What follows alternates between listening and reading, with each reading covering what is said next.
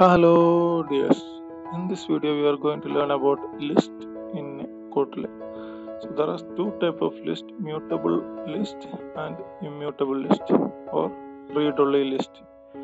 Immutable list means it is read-only. We can read only, we cannot change then after it is initialized, and it will be fixed in the size. Once we initialize, it will be the size. Mutable means just opposite. We can change. Size can be vary by dynamically. Okay, let's see some example. While iList is equal to list of, the list of function we are using to declare some immutable list. So it can be boolean, string, integer, any. So now let's see some string list. I am declaring John Damodar. See, as the value only string, it's not mandatory to use the typecast, so I can delete it. Here you can create some list of string by using some names: John, James, George, Hussein. These are once we initialize, it is the size. We cannot change it. So I am printing using println iList. See, this is the values John, James, George, Hussein. So now I can print in a particular index also using the index value. So the index of 0 is printed now. Now let's try to add values into the list. iList.add, and I am trying to add a Lijo into the list. See, this is error. This kind of addition will not work in a immutable list because it is immutable. We cannot change, we cannot add, it is fixed only. Now let's quickly see some mutable list. While sample list is equal to mutable list of, this mutable list of function we are going to use for mutable list.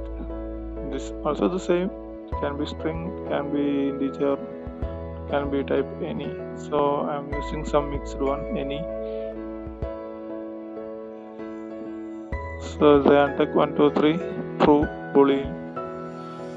So we can add sample list.add John. I am adding to John to the last of the list and just print to the sample list. So this addition will work in the mutable list only. This is the main difference of mutable and immutable. See, John come to the last as we added.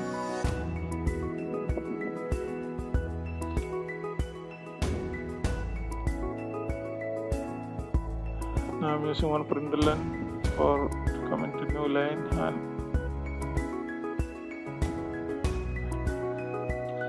let's add one more value into the list. Sample list dot add 5, James. This means this means we can add James as the 5th position, 5th index value. The value will be James. Let's run again.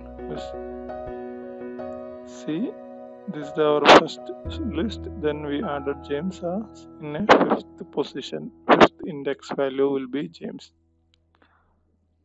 and John came to the end.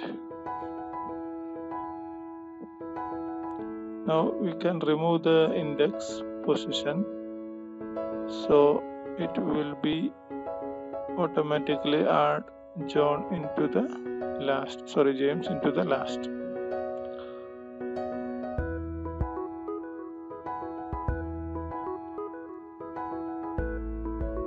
Now we can change the list into integer. Can typecast integer and use 1, 2, 3, 4. I am declaring here, and 5 will be added as add function. 6 also using add here. Now let's run again. See, the list contain only integers now. It's a list of integers 1, 2, 3 to 5 and 6. Now I am using for loop for integer for I colon int in sample list, and println here sample list of I minus 1. So this we will get as a list using for loop. Let's run the program. See, this is the println statement here, and this println can we give a empty line, then list of 1 to 6 using for loop. Now we can use the remove function also, sample list dot remove, and we can mention particular index there. So the particular index value will be removed. So I am using the same for loop here.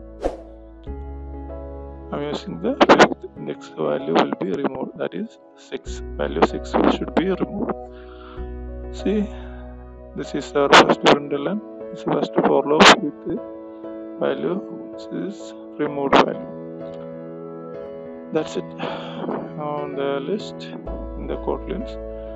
So I hope this video is informative. Thank you for viewing.